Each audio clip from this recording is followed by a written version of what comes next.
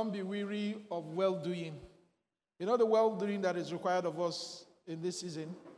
Those who through patient continuance seek for glory, honor, immortality, eternal life. Through patient continuance in well-doing. The well-doing that we need to do well is learning. I remember when I was in Ibadan, for their conference, and, I and Pastor Dimeji, we were just talking. He just kept saying one thing and kept saying it over and over again. I was just laughing. He would say, the warfare we have in this season is the warfare of hearing. It's a warfare of hearing. We'll talk. Another time we'll mention, say the warfare is the warfare of hearing. Now, one of the reasons is that we can take hearing for granted. We can take hearing for granted. Now, there is no way you will learn of him if you don't hear him. Because that place where she quoted, he talked about if you have learned, that's Ephesians. Ephesians, there he said, learn of me from meek and lowly. I think it's Ephesians. You have not so learned Christ. You have not so learned Christ. Then the next verse, 21. If so be that ye have done what? I didn't hear you. What did you say? So I need to hear him to learn him. If I don't hear him, I am not learning him. It's not out of theology. It's not out of place. You can't really learn him by reading your Bible. When you read your Bible, the understanding you have in your Bible is according to the level of him you've learned through hearing. Many people don't like this thing I'm saying. Because the challenge has always been the issue of hearing him, sitting down and hearing him. That has always been the challenge, sitting down and hearing him. So he said, if so be that you have heard him, learning him is you have to hear him and have been taught by him. There's no other way of teaching us apart from you hearing him.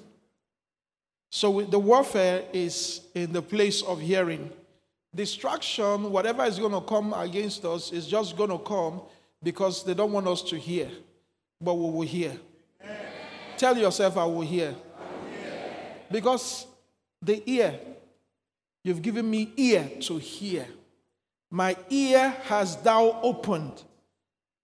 I have to hear. Amen. Tell yourself again, this year.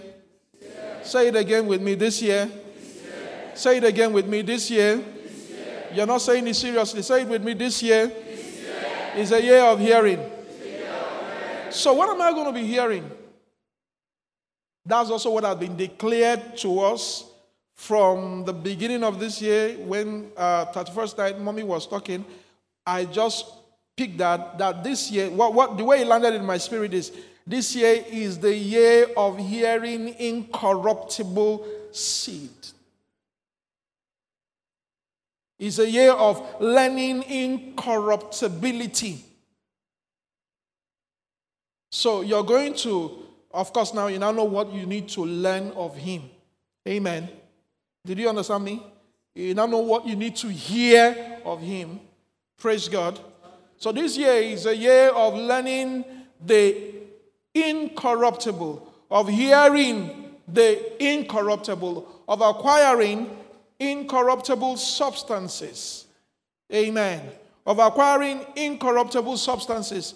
This year, you know, incorruptibility is going to be given to us by hearing. Can I say another? Eternal life is going to be by hearing. Eternal life is going to be given to you by learning.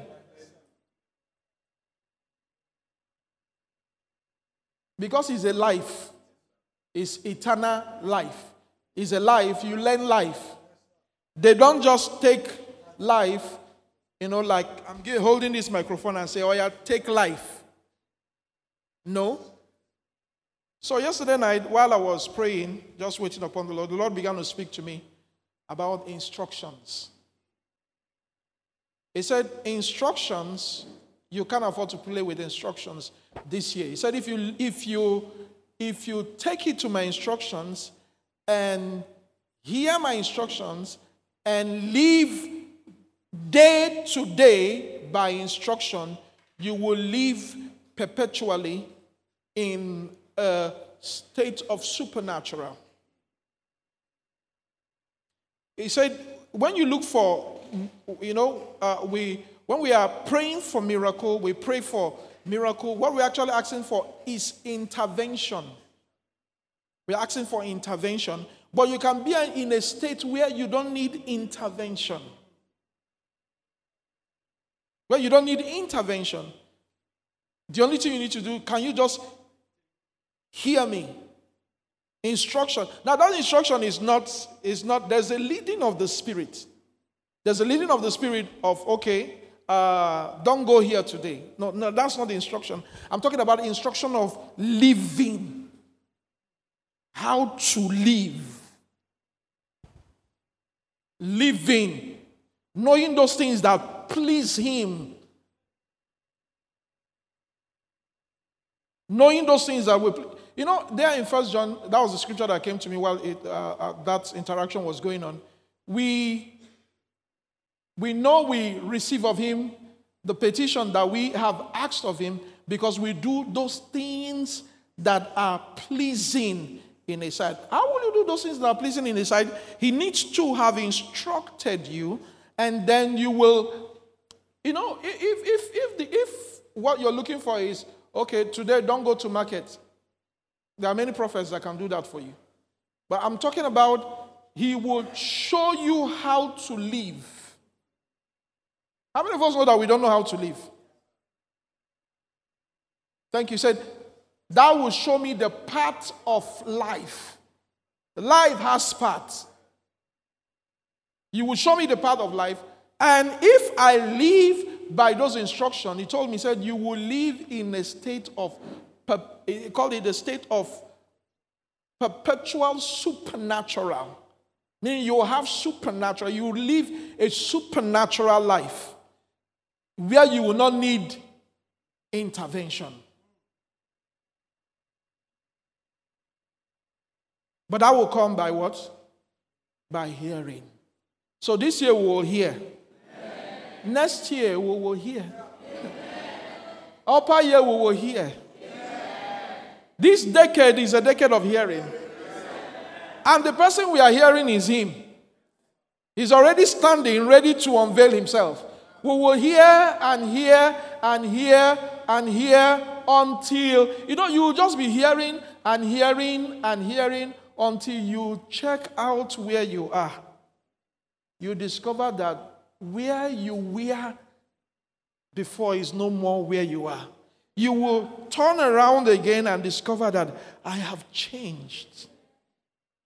You will turn around again because you're hearing, you continue hearing, you will turn around and you say, I am in the midst of eternal life. He said that you might know that you have eternal life.